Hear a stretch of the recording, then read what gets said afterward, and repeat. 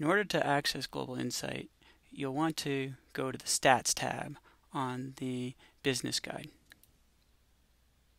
Global Insight contains many sub-databases, including the International Financial Statistics, Balance of Payments, Direction of Trade, and more. All of these resources here will take you to the Global Insight platform. In order to access the resource, you need to sign in or authenticate.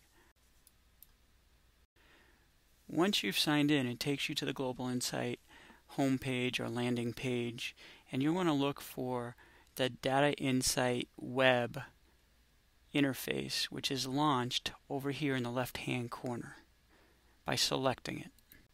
It takes a minute to load.